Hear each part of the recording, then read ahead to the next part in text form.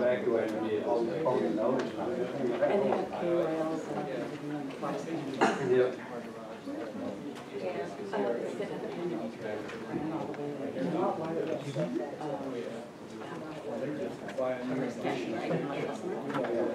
I'd like to call to order the Planning Commission meeting. Welcome the good crowd. Good to see you guys.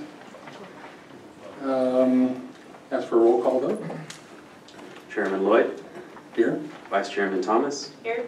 Chairman Ballard. Here. Commissioner Langworthy. Here. Commissioner Strong. Here. All present. All right.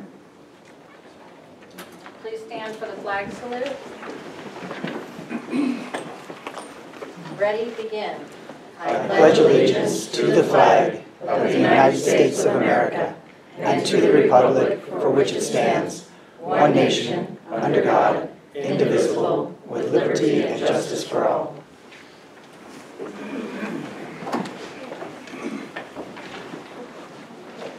Okay, now is the time for public comments that are not on the agenda. Do we have any public comment? I have none, Chair. All right. That moves us to approval of the agenda. Any changes?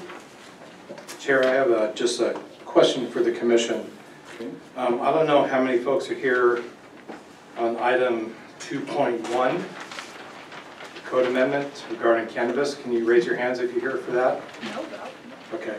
Then I'd like to make a recommendation, Chair, to take item 3.1 before 2.1, which is the Wildomar Meadows G-Pit. That's okay with the commission? I have no problem with that. We will trade places with them. I'll make a motion to approve the agenda with the change of 2.1 and 3.1 swapping places. Second that. All in favor? Aye. All right. Moves us to approval of the consent calendar. I move to approve the consent calendar. I'll second. All in favor? Aye. Aye. 5-0.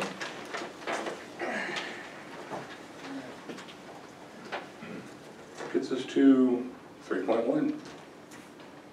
I need to recuse myself from this since I live in close proximity, but I will be remaining in the audience today.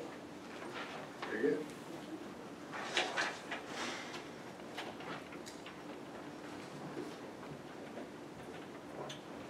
Just a sec while we get the PowerPoint loaded up.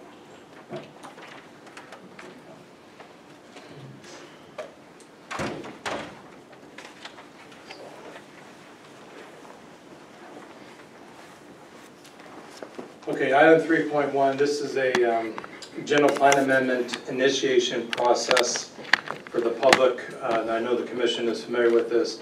The GPIP process is part of our pre-application review. This is not a formal public hearing. There will be no decisions made tonight, no actions taken by the commission or recommendations to the city council, other than they will provide comments to the city council next month when this particular pre-app goes to the city council for review. Everyone's comments out in the audience will also be part of that packet that will go to council next month. So the applicant, Mr. Lundy, has submitted this pre-app as part of the city's GPIP process. He proposes to amend the general plan land use map as part of the proposed specific plan amendment to the farm specific plan. The formal project in the future would also require a GPA, zone change, specific plan amendment, tentative track map, and environmental impact report. There will be community meetings and interagency coordination. That'll be a key component of that process. In fact, we've already started that process with some of our adjacent cities. This shows a larger vicinity map.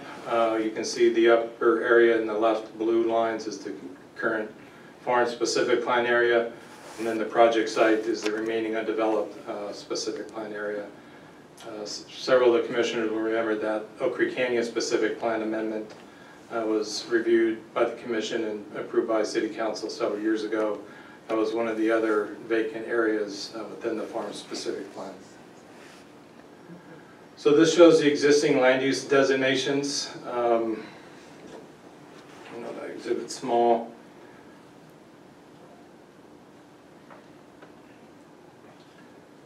So under the current general plan, there's a mix of medium density residential, low density residential, very low density residential, estate density residential, and some rural mountainous designations, as you can see by the various colors there. So this slide kind of gives you just a brief indication of the number of acres and number of units that are anticipated under the current plan, general plan, and the current farm-specific plan. That's about 1,200 units, give or take, with on 792 acres. So the new land use designations proposed by the applicant would allow about 2,000 or plus dwelling units on the same acreage and broken down as follows. Now, I want to just point out that these are a preliminary set of numbers as we go through the development review process and EIR process, especially with regard to bio and habitat conservation areas. That number could go down. But she has about 234 acres designated for medium density residential, 190 acres for medium high density, and then the rest open space, conservation, recreation, and some water course areas. So some of the preliminary staff observations on this is that a southern road extension along the western portion of the site is critical for primary and secondary emergency vehicle access, including fire and police. The applicant has a PowerPoint presentation which will have some other good exhibits to show the commission and the public. The applicant has begun discussions with the regional or Riverside Conservation Agency and the U.S. Fish and Wildlife and Cal Fish and Wildlife regarding that southern road extension through some of their lands. Some other issues, the design of widening of Sunset Avenue from Bundy into the project is important. Traffic impacts will have to be evaluated as part of the EIR. Potential school impacts to Elsinore Unified School District, and the need for a fiscal impact analysis as part of the specific plan. And there's more that I've enumerated in the staff report, but I want to just highlight some of the primary ones here in the presentation. So our recommendation tonight is to receive public testimony from the applicant. He'll come up after I'm done if you don't have any questions for me, and then we'll open up for public input and comments. And then the directions to discuss the land use and planning issues related to this GPIP, and then forward your comments to City Council for consideration, which we have set right now for November 14th. That concludes my presentation. I'll happy to answer any questions.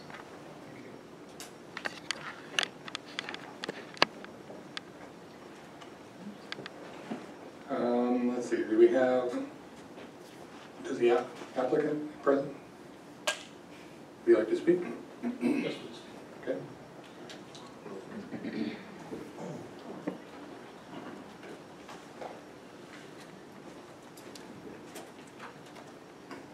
Good evening, Mr. Chairman, Commissioners. I'm actually not the applicant. I'm the applicant's representative.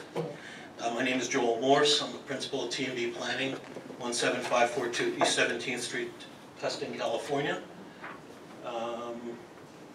Okay, so I'm looking over my shoulder. Great, okay. I'll dance through it. So I have a short presentation just to highlight some of the key issues.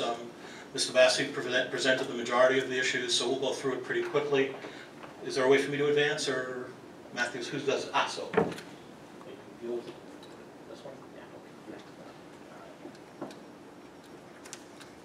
And then we're here to answer any questions we can as we go through this.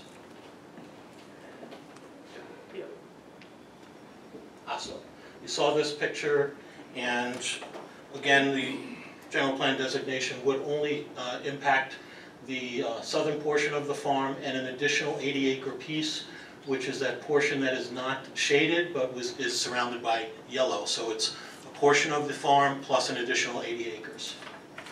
And just a little close-up of that. And what I wanted to point out in the general plan amendment, the designations that would be proposed as part of the Wildomar Meadows project, if you look at the colors related to the proposed colors in the outlined area of the map, and you look at those compared to what's already in the approved farm, you see that really what we're proposing is similar general plan land uses to what's already within the approved farm. Also important to see here is along the southern boundary and the western boundary, There's those light colored green colors, those are all open space, and the dark green along the northeast corner and in the center are all open space as well. That centerpiece is a 42-acre park. This is a preliminary land use plan, and this is where we derive the number of units that Mr. Bassi mentioned. It's very preliminary, just us getting an idea of what we might like to do. It's important to keep in mind that it is a starting point, and we do not anticipate this number of units at the end of the day. So we look forward to working with the community, the commission, and the city staff to work out whatever works best for the city and the project. Given the site's constraints, again, we don't expect to achieve all of these units.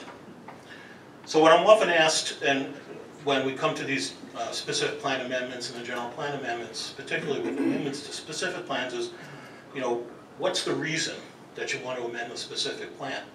And for this project, the main reason is to modernize the plan. It's a 44-year-old specific plan. And while portions of it have been developed, this portion has not been developed. It's the applicant's opinion that the reason for that is it's really not consistent with what today's homeowners are looking for, and that a modernization of the plan is appropriate at this point in time. It will accommodate a wider range of housing types, and again, and housing types and product types that are more marketable in today's environment. One of the considerations that we have right now for the plan is an active adult portion of the community. Again, this is all part of the planning process still for us, but it is one of the considerations that we have right now. In looking at the benefits of the GPA and the specific plan amendment, the key thing here, and one of the modernization aspects, is the clustering of the development off of the more steep and less developable areas of the plan. The existing plan really proposes development across the entire space.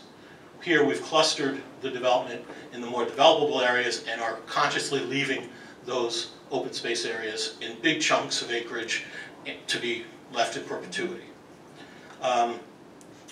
It's better suited for the proportions of the site, and we can create those large open spaces. The project will also create upgraded roads, water, sewer, storm drain infrastructure, create a 42-acre park, and finally, the biggest benefit of the proposed GPA is the ability to create the improved access to Clinton Keith Road. Oops, too far. So this slide here demonstrates the advantage of the southerly access, and I want to emphasize that, as Mr. Bassi did, that the southerly access is intended to be and is designed and is intended to be the primary access point for Wildomar Meadows project. There are a number of access points through the farm. Only 2 will remain at the end of the planning process as far as we're concerned. So the other streets will be closed off, and there would not be access to the farm except for in 2 locations needed for emergency access and general circulation. So the advantage of this southerly route, as you can see, if you look at the slide right now and you look to the north, you see the blue line. That blue line is the current route that people have to take to get to Ronald Reagan Elementary School or to the medical center down on Clinton Keith. And if you look at the green line, that is the reduced or shortened distance for access to those same 2 locations. Significant difference, upwards of 8 to 10 minutes, and 6 to 8 mile differences in the drive distance and in the drive times. So it's a significant advantage, obviously, for people needing to go to the medical center and people driving their kids to school. And also, this allows folks to avoid getting on 15 freeway. No freeway requirement for these southern route. So it's a tremendous advantage that way. It will also reduce travel time to the commercial facilities, commercial enterprises and services along Clinton Keith Road. So it is a substantial advantage, and it is a primary part of the project. It's a key component of the project. Another key component, another big advantage of that southern access is to improve fire response times. So right now, with the current access through Sunset into the farm, that's the only real access in there, then fire response times are all from the north and have limited opportunities for the different stations. We understand that there's a new station that's going to be built somewhere in that southwest area along Clinton Keith somewhere. We're not exactly sure. I'm not sure personally where it's going to be. But if it is along Clinton Keith, of course, it will improve the drive times and the response times for the fire department for both medical and fire emergencies. So before I conclude, I want to acknowledge that we have received one letter from the public, and we appreciate that, one of the residents of the farm. We look forward to, as part of the process, meeting with the farm residents to talk about what they would like to see, how we can accommodate their concerns, and move the project forward with your recommendation to the City Council. Thank you very much. We stand ready to answer any questions that you might have. Council like to ask questions or move to citizens first? Thank you very much. Thank you very much. Thank you. Do we have public speakers? Yes, Chair. First, we have Mr. George Taylor with donated time by Gail Taylor for a total of 6 minutes. I assume you all got my environmental impact letter. It will take me over 10 minutes to read it, so I prepared some bullet points that are more current. Also, there's one for you, Alfredo. Thank you, sir. And then I give everybody but Tom's associate gets one.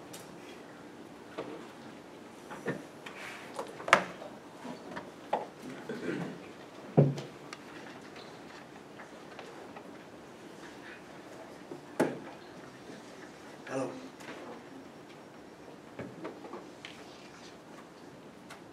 I got one for Dan down here too.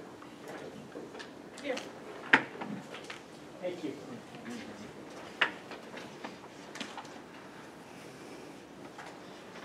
You'll forgive me if I don't look at you while I read this, but I only have 6 minutes to do it, so I'm going to read it. Okay. All right. You ready? Yep. Yeah. Mr. Chair, Commissioners, I was going to say Tom, but you didn't look like Tom. Staff and audience. My name is George Taylor. I have been a resident of the farm in Wildomar since 1986, prior to my retirement from the County of San Bernardino in 2003. I'm speaking this evening as a private resident of the city, representing myself to identify what I believe will be primary impacts that I know will be hurdles to be mitigated before all of us will be able to live as good neighbors down the road. I'm not opposed to this project or the development as long as the results of a comprehensive environmental impact report causes the mitigation of the problems that will surround the project. The following statistics that you just got represent what's in place now, this day. The statistics that were in the letter that you already got were from amendment number 3 of the specific plan. And things changed since those statistics got there. So anyway, I will start with some comparisons in the build out at the farm community versus the yet to be built Wildomar Meadows. In the farm we have 1,285 lots on 570 acres. The proposal for this project is 2,064 lots on 425 acres. The EDU for the farm is approximately 2 EDU per acre, and it's my understanding this project wants 4.87 EDU per acre. We have 3 swimming pools and other amenities on 149 acres up at the farm. Open space recreation is 162 for this project, which are unknown as to what he plans to put in that park. What I consider as low density at the farm, and as stated in the proposal, is medium density residential and a medium high density residential for the Wildomar Meadows project. I took a lot of the statistics out of the Department of Real Estate public reports for our tracks as they were finally built. So these figures for the farm are more accurate than what was in specific plan 3, or amendment 3. Density questions. What will be the lot size at this density for 2,064 residences? I understand you make a letter. This is a Is there a tract map available for the project? Are these single-family homes, condos, townhouses, or conventional stick-built homes? Is the 4.8 per acre what is really planned? Are these homes approximately 1,900 square feet in size? And what buffering does the developer plan between this project and our farm community? As far as water is concerned, who's planned to be the water provider for this project? Sewer. The Farm Mutual Water Company provides sewer service for the farm community independent of EVMWD. Question: is the 12-inch diameter sewer pipe planned for the Oak Creek Canyon tract large enough to support the 2,064 more residents if this developer plans to connect to it? Egress and ingress. I'm opposed to the use of Farm Road, Harvest Way, and Harvest Way East by this developer for the following reasons. The farm streets have no sidewalks and no street lights. The farm streets have only a pole light in front of each residential lot for illumination. The majority of the farm population is younger families with children. When it started, it was older, but now it's younger. The width of the farm roads appear to follow road standards 105 and 106, and that is accessing local streets that weren't designed to carry high volume traffic. These streets are owned by the city. The city farm is not a gated community. The speed limit on these streets is 25 miles an hour. There is no traffic signal at Harvest Way and Bundy Canyon Road. There is no traffic signal at Harvest Way East and Bundy Canyon Road. There is a traffic signal at the Farm Road in Bundy. Sunset Road further impacts the Bundy Canyon Road. The best recommendation is to coordinate with BLM for egress and ingress from and to Baxter or George Forest Roads near Clinton Keith to the southwest. I'm impressed that he's already tried to do that. If you're aware, as you're aware, Bundy Canyon is a two-lane winding mountain road arterial between the I-15 and the 215. The only ingress and egress for the farm residents to go and come from work. The only way to get medical help at the farm if needed. The only way to stop, get food, and meet appointments.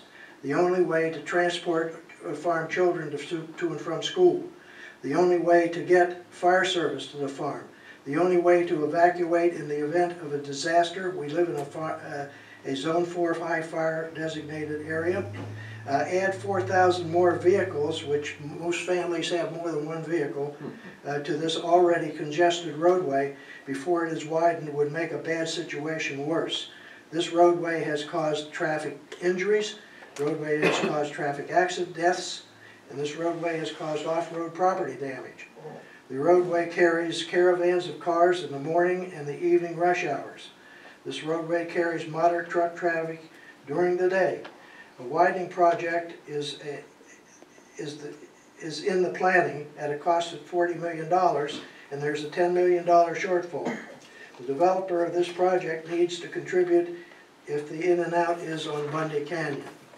The best recommendation is that the developer should coordinate with and convince the BLM it would be of the better interest for safety and for the better good of the community and the residents of the farm to obtain a right-of-way to go southwest into Wildomar. Thank you for your time. Remember these environmental problems. I hope you all read a lot of that. And I thank you very much, George Taylor. Thank you, George. Yes. You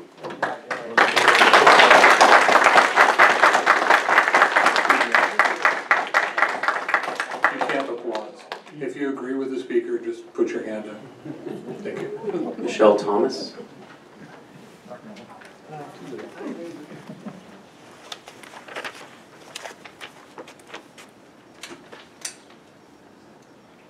Good evening, Commissioners. For the record, I am speaking tonight as a resident and not as a commissioner. I was fully aware when I purchased my home, 2 houses from the proposed project area that development would happen. I do have a few issues, and one thing I am pleased to see.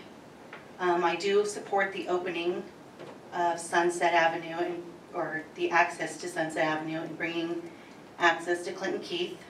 This is a safety concern for all residents of the farm.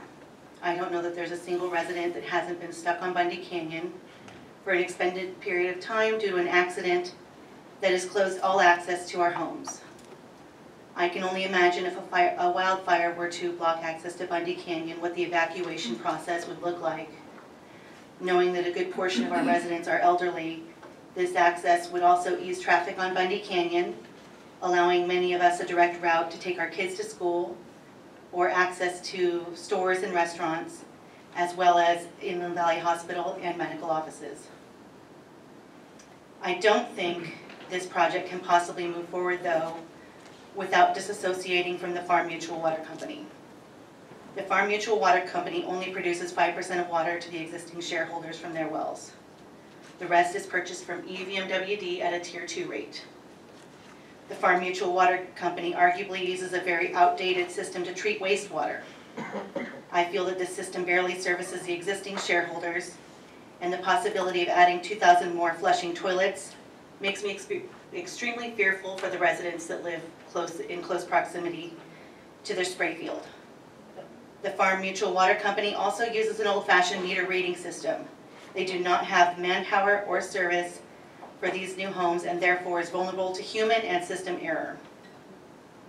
I also feel that the designation of medium to high density housing backed up to existing housing with a medium density designation is not only grossly misplaced, but an eyesore. Many of the homes on the outer rim of the farm there are half-acre lots. Many of the existing homes on the Menifee side are estate or small farm lots.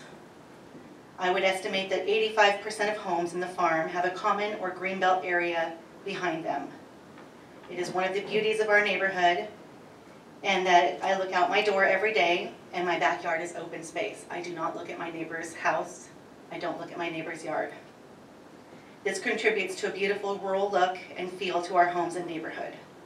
I do understand that this area will eventually be developed, but I feel that Wildomar Meadows project needs considerable modification before it can move forward. Thank you very much for your time. Thank you.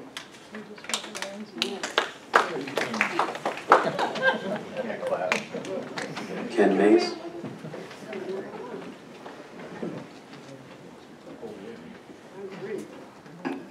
I have a couple of comments. The developer is under the impression that there will be a fire station, a new fire station built in Wildomar. There's no land set aside for such a fire station, and there's no money to build it. If the city plans to build a fire station on couldn't be paid for parkland, it will result in a lawsuit. I'd also like to know what the width of the southern route out of there is supposed to be. Is it going to be 2 lanes, 4 lanes, 6 lanes? And it's also important that the parkland, that the 42-acre parkland is graded with utilities and with utilities installed, if not fully developed. Thank you. Thank you, Ken. That is all, Chair. Good. All right.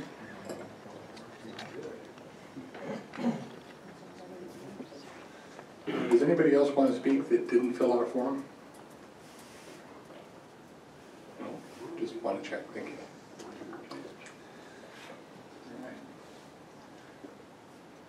All right. Oh, we do have a hand. I think one of the main concerns. Come up to, and then you have to fill out a form afterwards, just so we've got it. I just think one of the main concerns, well, hi everybody, I don't know how to address you, thank you. I think one of our main concerns as farm residents is, like Michelle said, our water system is barely holding us together. And also, our main 3 roads have very few stop signs in them. It is a younger community. I have dogs, most of us have kids, things like that, and we don't have street lights. So we just want to make sure that the roadways aren't going to have a very copious amount of, I guess tractors and trucks and everything of all these building supplies coming through day and night. Because not only will it be a noise disturbance, but for us, it's going to cause a ton more traffic and it's gonna cause a lot of dangers for people who walk their dogs. You know, I go on a walk every night, you know, and sometimes it's very hard with the cars on both sides. Already we have a more narrow street. So I think that's just a main concern for us, is we really just want to make sure that our 3 streets aren't going to be the main roads to this construction, and that our safety is a priority. Thank you very much.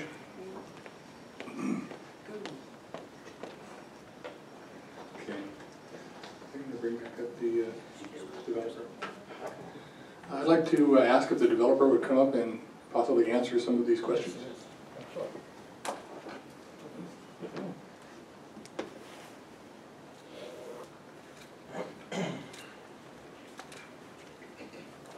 Once again, Joel Morse with T&B Planning. Everybody's brought up some good comments. I actually wanted to raise my hand as well.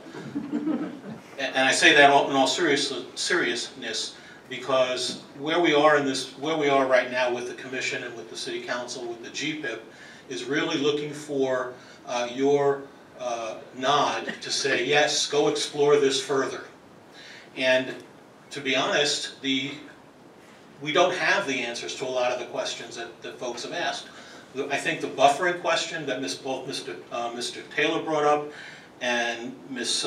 Thomas brought up, Commissioner Thomas brought up, are good questions that I don't know that we've really looked at it in detail yet, but we certainly will now. And that's what the benefit of hearing from folks are. Bundy Canyon Road, I don't know at this point what the traffic study is going to say about needing to widen that. I want to reassure everybody that the goal of this project is to bring access through Sunset through the south from Clinton Keith Road. That is the basis of this project, and that anything going north on Sunset to Bundy Canyon is not intended. Back up.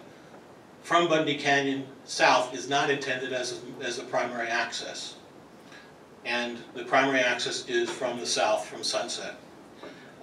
As far as the water company issue, frankly, I don't know anything about that yet. We haven't gotten that far, but it's a good point. And if I misspoke about the fire station, I apologize. I see it on the map that I had, so I made the assumption that it was something that was going to happen. I do want to talk about the 42-acre park. It is intended to be a developed park, not a passive park. I can't tell you at the moment exactly what amenities will be there. We'll develop that as we move through the specific plan process. But it will be a fully amenitized park. And then the remaining open space around the perimeter is the really rough topography, which won't be developed at all. The construction, again, talking about the street stop signs and the street lights within the farm itself. Again, that's something that, as we get further into the process of figuring out how this project might be built, we'll need to revisit all of those things. We don't have any of the answers for that stuff at this point, quite honestly. But the fact that folks are concerned about it, that's important to us. And as we go through the process, we will be meeting with the community to hear all this and to talk about all this in more detail. But for tonight, all we're really looking from the commission is, hey, go explore this a little further. And we're going to come back here with a specific plan, with all the entitlements. We'll be working with staff to work through some of the details, all the details actually. We'll be working with the community to work through the details, and that process will go on over the next year or more. There'll be an environmental impact report, which will technically analyze some of the questions folks asked tonight, particularly about the water company, whether that's adequate, which sounds like it's not to me. I'm not an engineer, but it certainly sounds to me like it's not adequate. And so the traffic, exactly what's going to be needed on Bundy Canyon Road, exactly what width Sunset will be to Clinton Keith, all of that will be determined through the traffic study as part of the EIR, which again, you will see, the public will see, have an opportunity to comment on. This is very early days in the project, and really again, all we're looking for is a nod to say, yes, we think you should, there's some validity to this idea, move forward and let's see what you have to, let's show us something as you get further into the process. Okay. Anyone have any questions for the applicant? I've got a couple. Oh, great. You mentioned that this will be mostly disconnected from the farm with just 1 or 2 access points. Other than that, the main traffic goes through the 2 other directions, down to Bundy and down towards Baxter. Correct. Does that mean this is not part of the farm? Or is this still to be considered part of the farm? It's part of the farm-specific plan, and there will be some connectivity to the farm itself, but it's hard to say what you exactly mean by that. It'll be part of the specific plan. It's going to be a different neighborhood than the farm itself. It's going to have a different tone, different texture. So in that sense, it's a different neighborhood. I'm not sure if I'm answering your question, but it's Well, one of the concerns was that there's minimal swimming pools for the amount of people they have now, and if you get an extra 8,000 people trying to use their 3 little swimming pools, that it would be a negative impact. Oh, gotcha. At the moment, it's not intended that the residents of Wildomar Meadows will be using the facilities at the farm. That's not the current thinking of the project, and I don't expect that to change. Okay. We wouldn't expect to overload that. So that's the point of that 42-acre park's a pretty big park.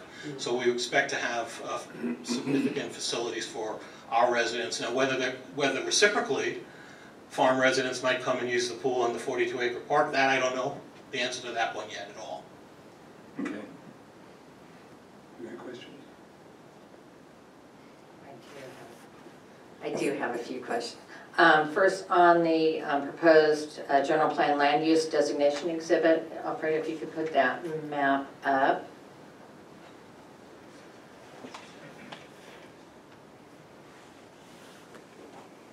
Yeah, that one. The roads that you have there seem to dead end rather than loop. That is a high fire area, and I am all about options for getting out as far as will that road, you know, I know this is just a rough idea, but that it would loop around so that if you can't jog left, you can jog right.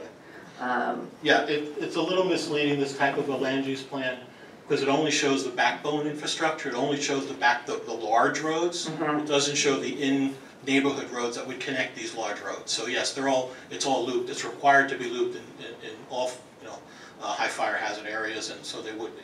Okay, it's so not shown at this level. That's just showing a really large arterial road. That's then. all it's showing is the arterial. Okay, and then is there any plan for any kind of amenities like a equestrian center or a store or something that's up the hill for, oh mom, we just drank all the milk, do you have, you know, I can't ride my bike down to the store. Is that at all in the plans for? At this point, there is no plan, so theoretically it could be. Okay. I mean, again, we're very, very early days. We haven't really gone much further than this, quite honestly. And so, and figuring out how many units could we possibly get, where the roads might go, what we need to do for the southern access, you know, sort of the high-level questions. Some of the details of would there be some, you know, it's very possible that the park, the 42-acre park, might have a little store. I don't know. I'm not promising it. I'm just saying none of those decisions have been made, but that's not out of the realm of possibility. Okay, and just overall the density and that it is really part of the farm, but it's a separate segment of it. The farm, when you go there, they do have their green belts. They have their, what do I want to say, their fruit trees, they have different amenities within that where it's not just housing close together and then, oh, you have to go to see open space, you have to go so far away. It's, you know, just integrated throughout the area. So I, you know, would hope that that would be a consideration as you're moving forward, that there would be throughout that feel and actual open viewpoints throughout. You know, this is just, you're asking for our input, and so I'm just laying it out there. And that's it's very helpful to understand what you're thinking about. Again, it's early days, so now's the time to hear that sort of comment, because the plan is so much in its infancy that those sort of considerations can be incorporated. A year from now, if you had said that, that would turn into a potential problem for us because we've made some commitments or whatever.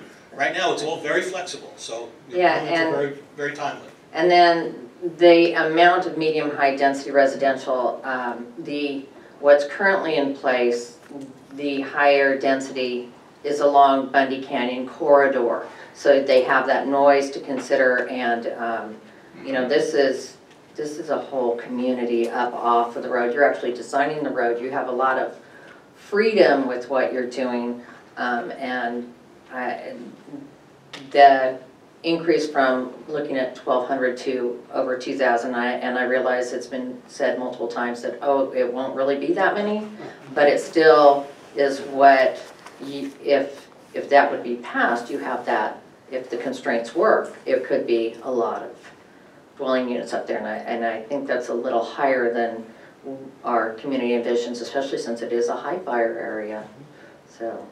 And again, the Planning Commission, staff, and the City Council will have multiple opportunities to comment, criticize, and control what ultimately gets developed here, what the specific plan ultimately looks like. Yeah. Well, I do want to mention one thing about the MHDR and the MDR is that we're all thinking, and right now we're all talking about single-family homes. We're not talking about any high-density development. We're not talking about any apartments, any townhomes. It's all single-family homes. The MHDR represents just some smaller lot sizes that come out in that density designation. So it's while it is a little denser, it's important, we believe, to provide opportunities, homeowning opportunities to people in a wide range of economic circumstances. Not everybody wants to or can afford to live on a large lot. And therefore, by providing a wide range of housing opportunities, you create a different patchwork of your community. And we think that's important. Okay, and when you were mentioning active adults, is that what we would have called in the past senior housing? No, active adult is 55 plus. Okay. So it's age restricted 55 plus community. So part of the development, part of the design process will be putting together the planning areas so that it's possible that in the future, if the developer wanted to incorporate a active adult or active adult, age restricted, sorry, I couldn't think of that.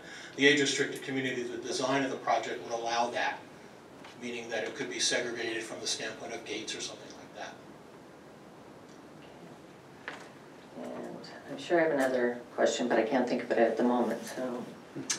I'm glad to hear you say that you're not looking at condos and apartments and townhomes. I think that's very important. I think it's important that we keep the sites and plan consistent with what's in that area. It is rural. Keep that, please. Very important. Medium high density. It's not something that should be up there unless it may be for the senior area. That makes sense. Thank you for coming to the committee ahead of time and asking for the input. And thank you to the community for showing up and expressing your opinions for what's going on up there.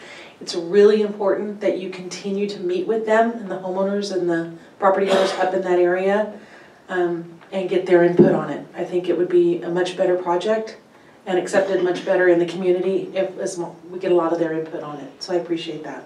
Thank you. Thank you, Commissioner Schnoll. I believe if the roads are good, I'm good with it. Right now, Bundy Canyon, Cook, and Baxter, well, I'd like to see some work on Baxter. I'd like to see some work on George. That's the primary road going up to what you're calling Sunset, is that correct? Mm-hmm. And that goes right by an elementary school I do know well. As far as the active community, so-called senior living, the city of Rancho Bernardo has a great deal of that in there, and I've seen some wonderful plans. So I like that type of architecture, and myself, I'd like to thank the community for being here as well. As would I. So it's very helpful to hear from people early on in the process. It's super helpful. I can't emphasize how helpful it is. Because again, a year from now, if someone comes to, well, why didn't you do it? Why didn't you ask for it? Okay, so, open space water, what does that look like? Is that like a retaining basin? Is it does it have to do with just the, It's, in this particular case, it's a combination of existing drainage and water quality management facility of some type. Again, we're very early in the stage of design. We don't know how big it's going to be, exactly what it's going to look like, but we know we need one, and that's the place where all the water goes. So that's why it's there. So it's mostly rain collection. Yeah, yes. Personally, I agree that the medium-high density is a little extensive. If it was reduced, it would make it much more palatable. Also, the high density, the medium density that's along the northern border, since you have a lot of ranch properties in through there in the Menifee area, if it buffered to cover for that, so those people weren't staring right into immediate wall of backyards, that would make it much more palatable as well. I do like the multiple roads. The creation of the one to tie it into the Clinton Keith side is something that the community's needed for a long time, so that's a good thing. But at this point, there's not enough data to really, for me to totally support it, but at the same time, it does have positive aspects, it really does. So. And again, the purpose of, I don't want to speak for the staff, but the purpose of the meeting is just for you to say, yeah, show me more. Because if you said no tonight and the city council said no, then we basically don't have an opportunity to show you anymore. So that's what I'd ask you to do, is to tell the city council that you think you'd like to see more. I think I would. Thank you very much. Yes, sir. I think for the good of the commission and for the public, there was one item that came up a few times tonight that I don't know was adequately addressed, and that's one of a fire station. And working with CAL FIRE and their strategic planning group, a fire station has been designated as needed on the east side of the freeway, somewhere along Clinton Keith Road. We are thinking that it could be somewhere between Elizabeth and Salida del Sol as a primary site. A site has been at least blocked out on a portion of Peggy Lane and Susan Lane just north of La Estrella as a potential site. No plans further than just citing that has occurred. Developments like this is what funds for future fire stations, and so I just wanted to let the public know there has been strategic planning. There is a plan for a future fire station on the east side. Thank you very much. Do we have any additional commissioner discussion? No, I just want to reiterate when I send it to the city to just really keep the density, the high density and medium density, I should say, down to a minimum, a very low minimum. I think we need to keep it more of the ranch, rural, large lots, acreage. I agree. As much as possible.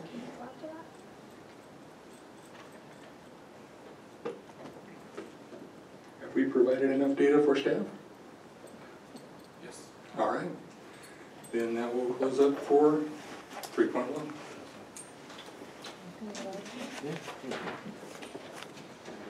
Then we move to public hearings.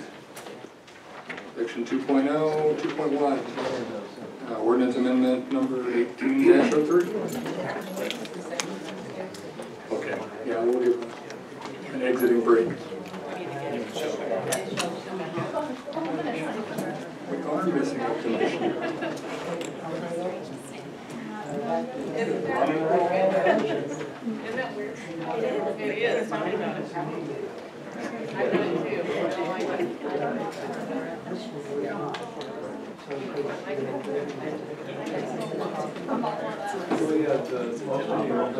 I'm going to.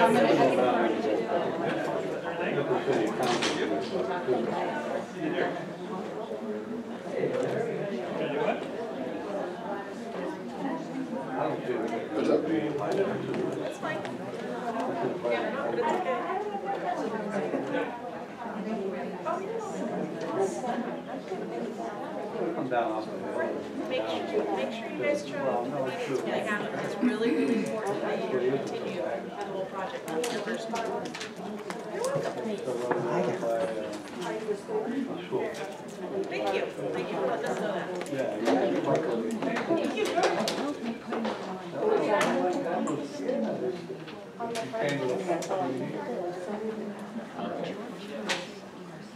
So at this point, now I would like to open a public hearing on 2.1. Thank you, Chair. This will be a real quick presentation. The item before you is a code amendment to prohibit all things cannabis. This was the direction given by the City Council at its last council meeting. As you might be aware, the current moratorium ends in December. So this code amendment is needed to take care of that moratorium. Council will be talking about this particular item next year and provide additional direction to staff to do either continue with a prohibition or come up with some kind of regulations. But at this point, this is what this particular code amendment is for. That concludes my comments. All right. Gotta find my place. Do we have any community speakers on this? I have none, Chair. All right. Well, then at this point, I'll close the public hearing. Commission discussion. Well, I agree. Well, I was going to say the proposed amendment is consistent with the City of Wildomar General Plan and Zoning Ordinance. That's the findings that, so I so move. Or is there others that want to talk about it? Or I do. Yeah, I do. If we don't pass something, then it reverts back to the state standard. Correct. Yeah, it leaves us open to all kinds of issues we don't want to deal with. Right, and I understand that from the mayor and several others, that they are working towards trying to identify if there's a process, but mostly they're relying on the county. And the county is expending tremendous funds and energy trying to research this. I actually sat down and watched their June meeting, the video of it. It was like 5 hours long. I honestly didn't watch all 5 hours, but I watched a lot of it. They're getting very extensive, and the questions that came from the audience were very impressive. There were questions that needed to be answered before they could make a decision. So I know they tried to come back in July, but the amount of questions that came out and the amount of research they were requesting from staff, that just wasn't possible. So hopefully they can get all their data and actually present something back to the county again and possibly get something passed, but at this point, they don't even know where they're going. So if we're relying on them, we've got to do the same thing they've done earlier and just stop everything for the moment. Because they've already got a prohibition going on until they can actually come up with the data. And I agree with supporting council on this one, and I'm in support of passing.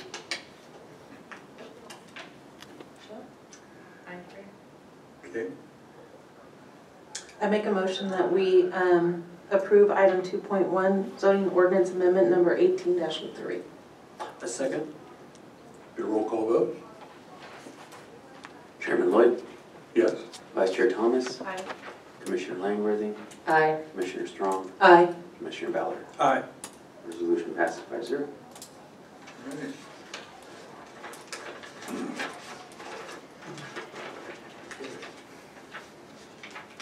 All right, that brings us to 3.2.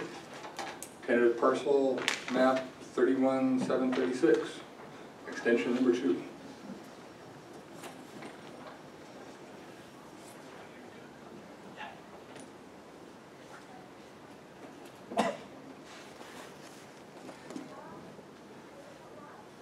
Thank you, Chair.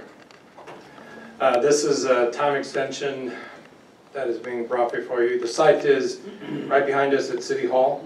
To the east is that vacant super pad there. It's part of the Oak Springs Ranch community that was approved in the county a long time ago. The apartments were built 2-3 years ago. They're fully occupied.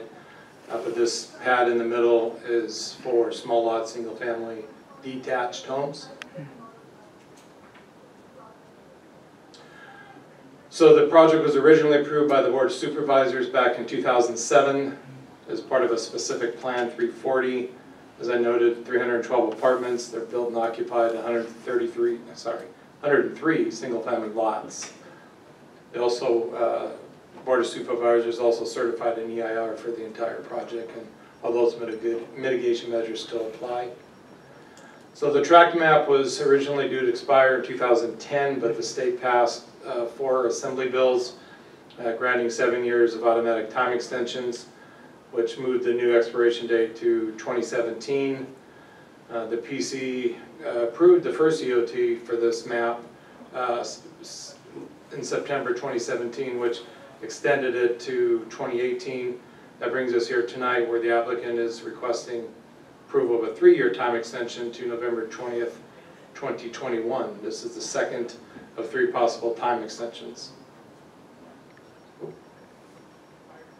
So this is kind of the layout. It's really small, you can't see it too much, but it's that big super pad. The proposed EOT does meet all the findings for approval, and that remains consistent with the VHDR land use designation as well as the specific plan. The project remains the same, as it does not adversely affect the general health, safety, and welfare. And then the EOT was submitted prior to the actual expiration date. So staff's recommendation is for the Commission to adopt PC Resolution 2018-23, approving a 3-year time extension to November 20th, 2021. That concludes my presentation. Thank you very much. Do we have any speakers on this? I have none, Chair. All right. Here we have one. Good evening, Mr. Chair and Commissioners. My name is Rob Ayers. I'm with the applicant Nexus Companies. I just wanted to thank you this evening for looking at this item, and thank you for Matt and the entire staff for their work on this. Nothing to add to the staff report, but I'm here to answer any questions. Have you had any movement going forward on this? We have. I mean, it's been a moving target, and that's why we're here asking for a 3-year extension, because we don't want to have to come back 1 year again and 1 year again. And so we've been talking to numerous public and private home builders. Their temperature changes on a weekly basis. So, you know, a year ago, larger lots were more favorable. They were slowing down small lot interest. Now with interest rates rising the way the market is, the interest level is actually back on smaller lots now because it's more affordable for first-time home buyers. These homes would be under the FHA current limits. So now there's kind of a renewed interest, which is exciting. So we're hopeful this will move forward quickly, but we've heard that before, so we just want to be as realistic as possible. Thank you very much. Thank you. That was my question. All right. Any discussion or motion? It's just general business. It's not a public hearing. Yeah, so we're good. So if nobody wants to discuss it, we can make a motion. I'm all up for moving that we approve an extension of time. I second. Roll call vote. Sorry, Chairman. Down some notes, sorry. Chairman Lloyd. Aye. Vice Chairman Thomas. Aye. Commissioner Langworthy. Aye. Commissioner Strong. Aye. Commissioner Ballard. Aye. I vote. Passes 5-0. All right, that moves us to 3.3, tentative tract map 33543, extension number 3.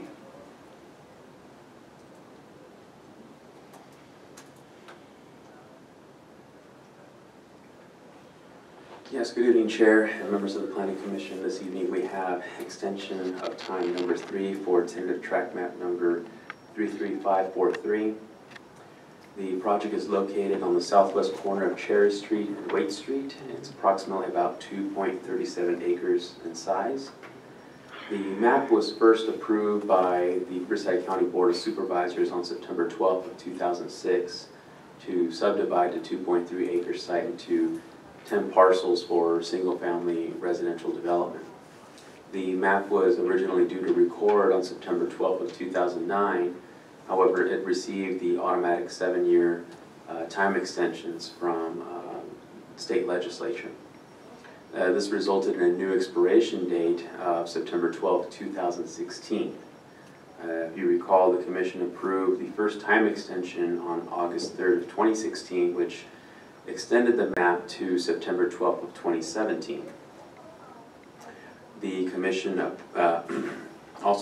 approved the second extension of time on August 4th of 2017, which extended it to September 22nd of 2018. Now the applicant is requesting the approval of the third time extension. This would extend the expiration date to September 12th of 2020. The applicant submitted the required application and the fee on August 15th of this year, which met the expiration date. The applicant will now have one final 2-year extension of time left before the map becomes null and void. Here is a picture of the tentative track map. The proposed extension of time does meet the required findings for approval in that the map remains consistent with the general plan land use designation, which is MDR. It remains consistent with the R1 development standards. It does not adversely affect the general health, safety, and welfare of the public. And the applicant did submit the third extension of time and paid the fees prior to the September 22nd, 2018 expiration date. Therefore, staff recommends that the Planning Commission adopt PC Resolution 2018-24, approving a 2-year extension of time to September 12th, 2020. Noting that all original conditions of approval and requirements of the approved phasing agreement and CEQA M&D mitigation measures will still remain in full force and effect. And that concludes my presentation, and staff is available for any questions. I have a question. You mentioned there's another extension. Is that in addition to this extension? Yes. Okay, so they actually can go to 2022? Yes. Okay, thank you.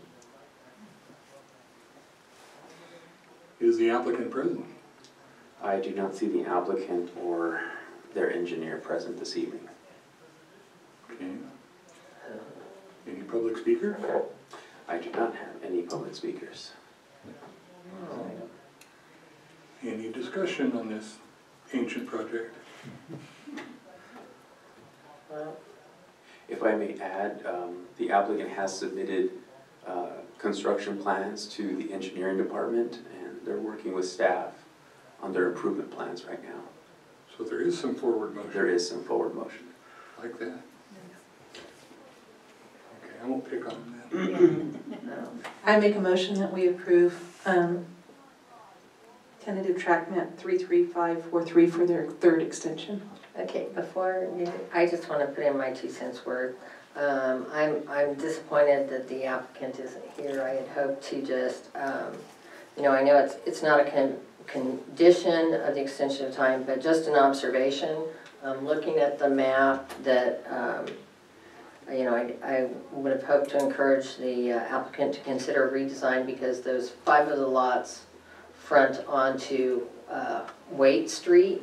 And if you look down, there's a lot of traffic that goes down that road just to avoid the freeway. They circle around, and those are probably, they're fairly small lots that go on to Waite, and so, you know, for ingress and egress on those, it would be, you know, not as optimal as in whenever this was first approved by the county.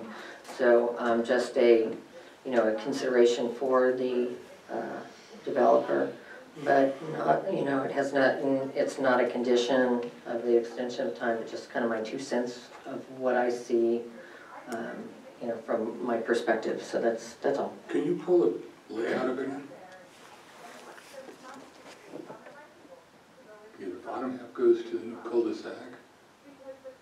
Right, so we have Waite Street. Yeah. You can kind of see the cursor move there, right? Mm-hmm. Like Knight Rider, right? And here we have Cherry. Yeah. So we have the 5 lots that are fronting Waite, and the remaining 5 lots will be accessed via a cul-de-sac entrance, which will be perpendicular to Cherry. Mm-hmm. Yeah, so that was my only observation. So if the, yeah. What do you think of putting the cul-de-sac in the middle? You know, that's not my call to make it, you know, but I'm. Suggestion.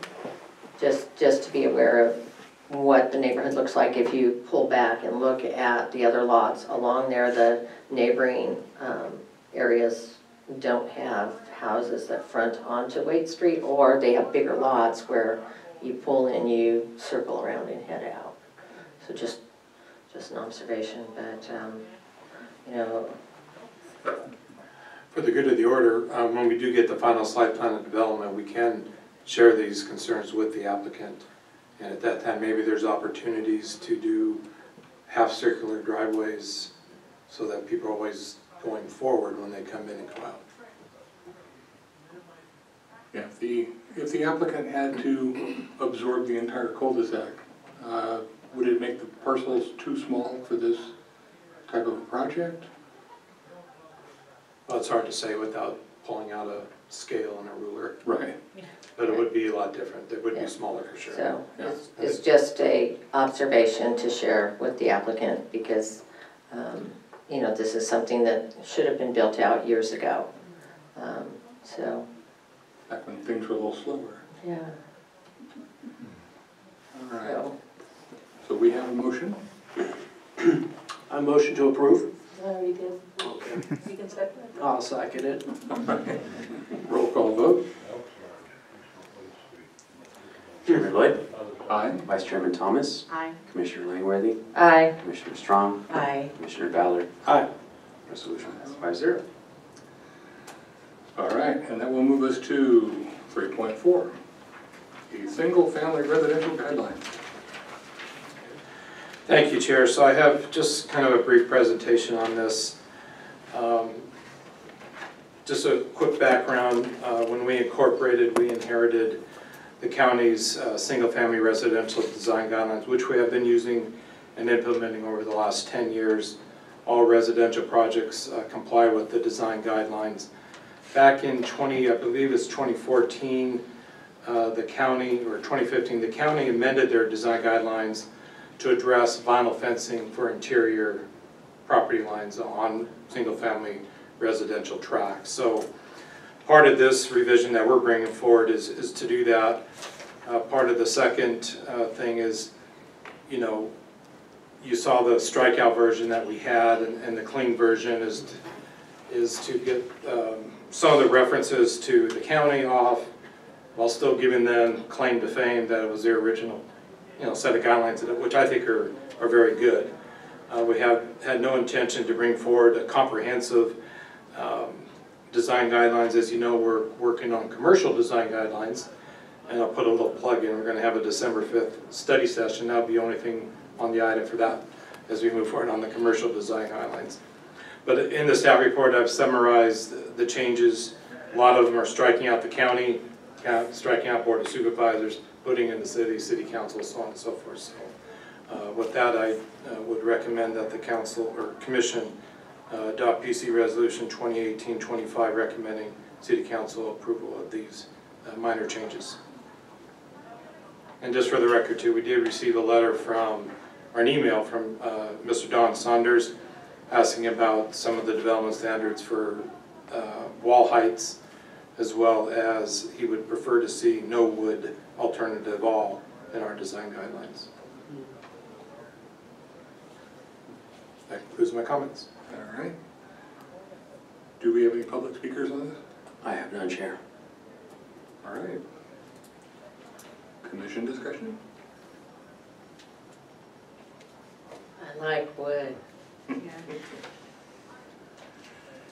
Now, and this has to deal with new constructions, and it doesn't apply, does it not apply to, like, if someone remodels, has to do plans for their property, would that be a contingency? Would it have to go through? No, the guidelines, if I'm not mistaken, Freda, maybe you can help remember, it applies to subdivisions of 10 or more lots, I think, something like that, right? Correct. Right.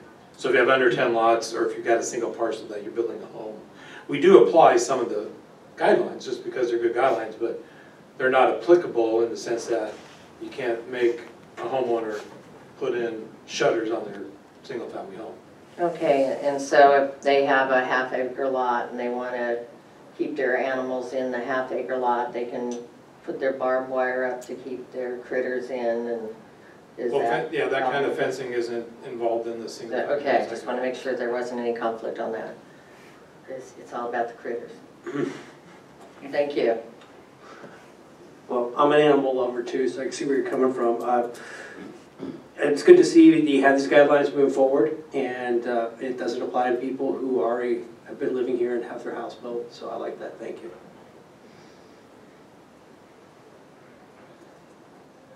I think the changes are appropriate. I like the new information that's in there, and I'm glad we're upgrading our existing guidelines to where there are guidelines.